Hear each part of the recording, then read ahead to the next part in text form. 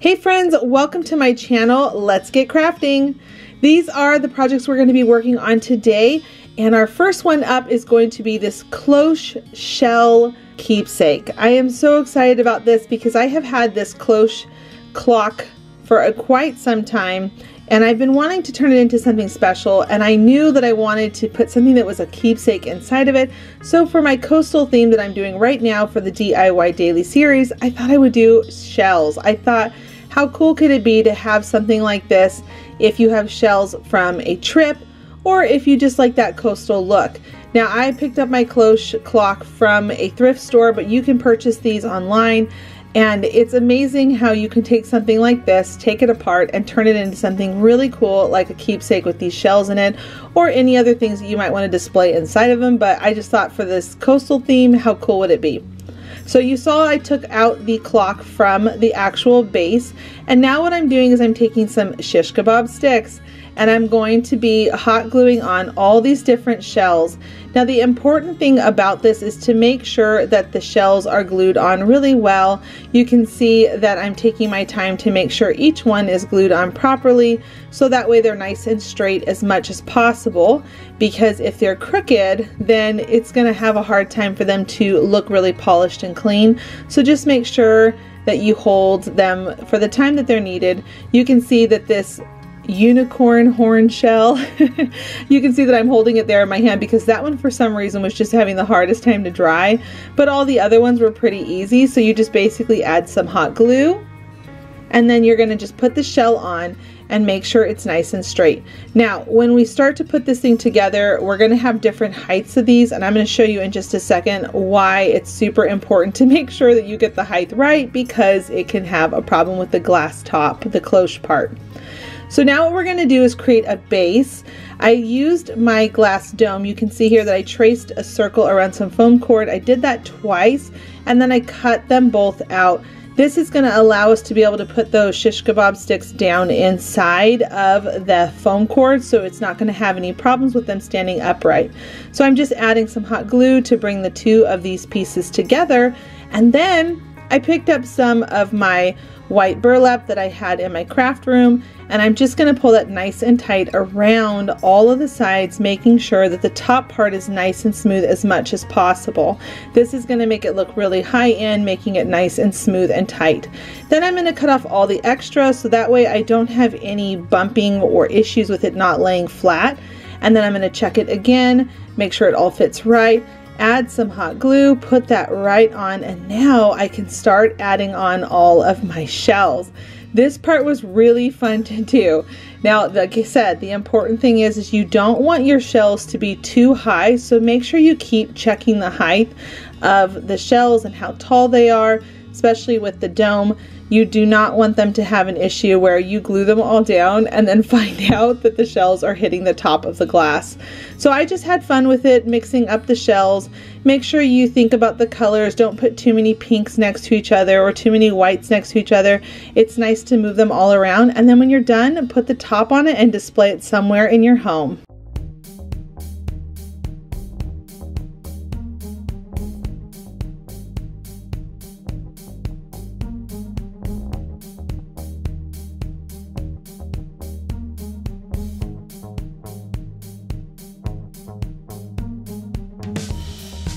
Today, for my featured friend on my Summer DIY Daily is Sincerely Jacqueline. She has a brand new channel, and she only has 6 videos up, and today makes her 7th one. And friends, she is so talented. She makes the most high-end, beautiful things. I am really inspired by her boho, farmhouse, just high-end look to her projects. Go check her out. She's linked in my description box below, and send her some love. And if you're coming over from her channel, welcome. My name is Heidi from Heidi's Humble DIY, and I'm posting here daily throughout the months of June and July for my new series. For this project, we are going to be making a lantern, and we're going to take these long paint sticks. These painter stirrer sticks, I hear people call them all kinds of different things, but they come from the home improvement stores locally to you. And we are going to take the long ones and cut down 8 of them. These are going to become the side structures for our lantern that we're making.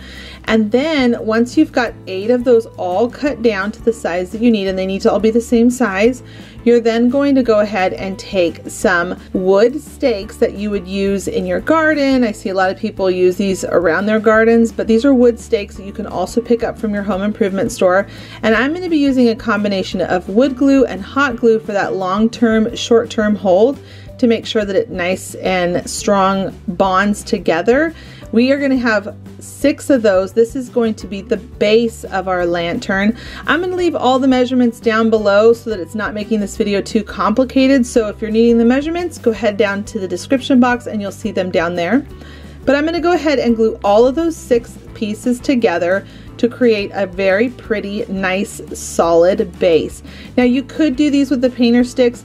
I decided to use these wood stakes instead because I just liked how they were more substantial, thicker, sturdier looking.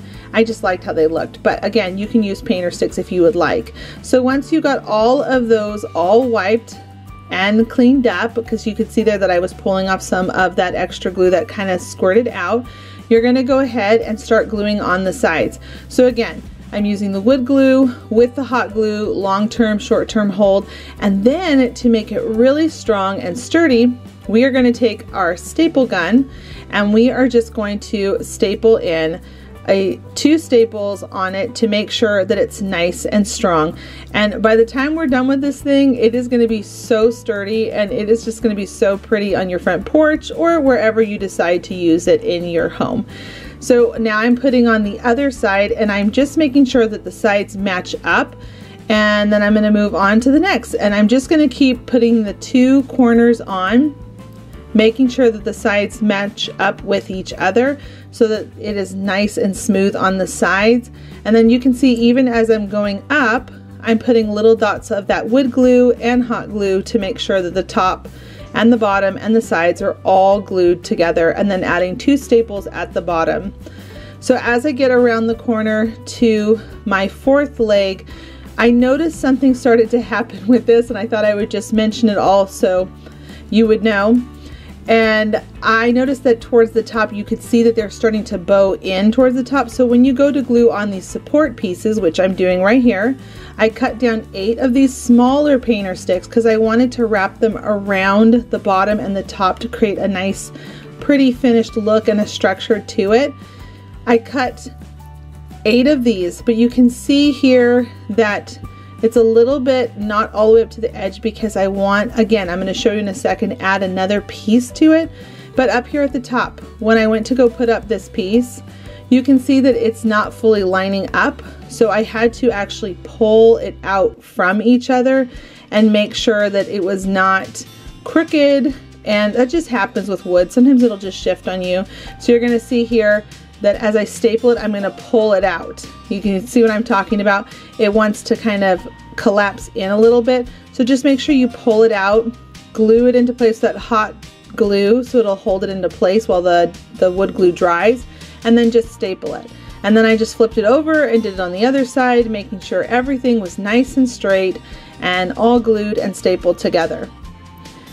Now, like I said earlier, you saw that I had a little bit of a spacing between those top parts, and I'm going to show you in a second. I'm going to fill them in with some really pretty smaller square pieces of wood that I just happen to have in my craft room. You don't have to do this. You could make those painter sticks that are coming around the bottom and the top the exact length, but I wanted to have a little bit more detail, so I'll show you that in a second.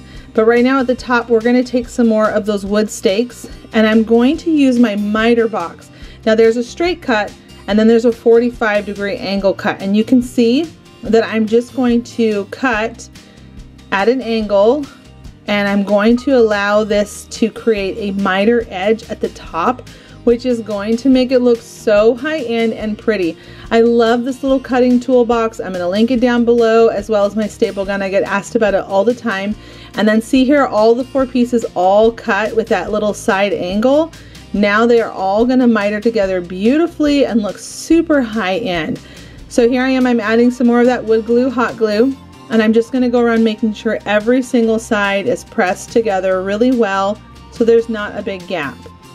And then if you have any glue squirt out from pushing it together, just again wipe that away so it has a nice clean finish. And then once you get around to that last side, I'm going to set this over to the side just for a minute while I go back over to my actual lantern and add on this piece right here. So here's the piece I was talking about. I had this in my craft room. I thought this would be really pretty. So on those 8 pieces that I cut down to size to wrap around the bottom and the top, 4 of them I cut a little bit shorter and the other 4 cut a little bit longer so that I can put this piece on there.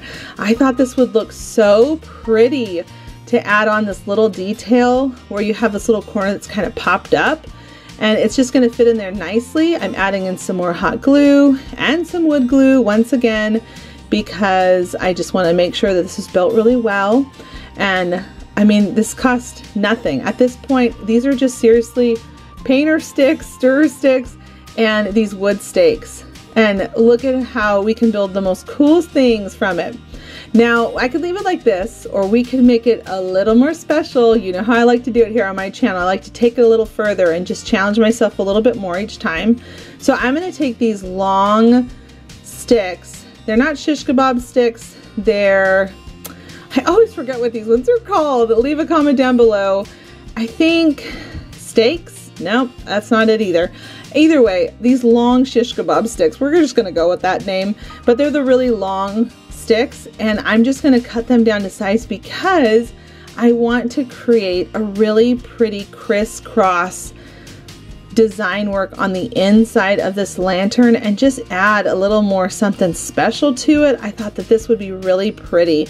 So you're going to need 2 for each opening on your lantern, and you can see here that I'm simply just measuring it on the inside of the box first for my first cut, and now I'm just going back and cutting everything down to size so that it all fits perfectly inside of those spots. Once I had enough of them all cut, I'm going to add in some hot glue into the corners, and then I'm going to put them at an angle. I'm going to go one way. Make sure you hold it into place so it's nice and set. Add a little more glue on top of it so it's nice and glued in place so it doesn't move around on you or lift up. And then you're going to go the other direction, the other corners, and you're going to add some more hot glue and then just press them down.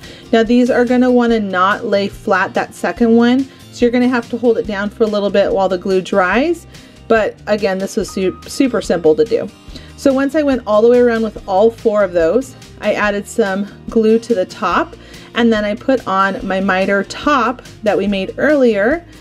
And at this point, it just looks so pretty. I was so excited for this project, and as my family was coming down to check on me to see how I was doing with this project, they all started saying, "Oh, it's a lantern," which I have this thing for lanterns. They weren't sure at first what it was. My husband thought at first it was a trophy box, which I laughed because you never know with me.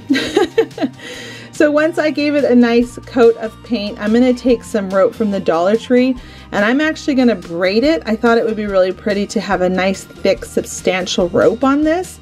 I braided it, brought the ends together, and just hot glued them so that they were nice and secured. And then I actually used 1 rope bundle from the Dollar Tree. I took 3 long pieces that were equal length, and then this was the little piece that was left over. I just unwrapped it, and I'm going to use that to bring it all together at the end, those little scraps that you saw me there pulling apart from the rope. So I wrapped it around the top of my lantern. I added in some hot glue to make sure it stays there forever. I don't want it to come off. And then I'm going to add some more hot glue right here, and that scrap piece of rope that was left over after I braided these, I'm going to just wrap that around a few times to make a very pretty finished look up at the top. I loved how this turned out so much. And then you don't have to do this part, you can skip it, but y'all know me, I just love a little roughed up edges, especially because I love that coastal look.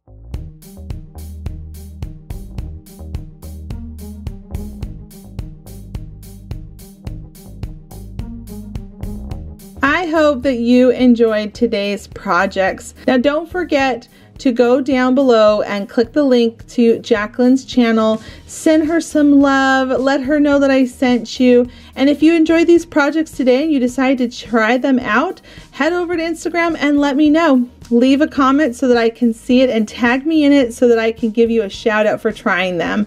Thanks so much for stopping by and watching this video, and until the next episode, bye friends.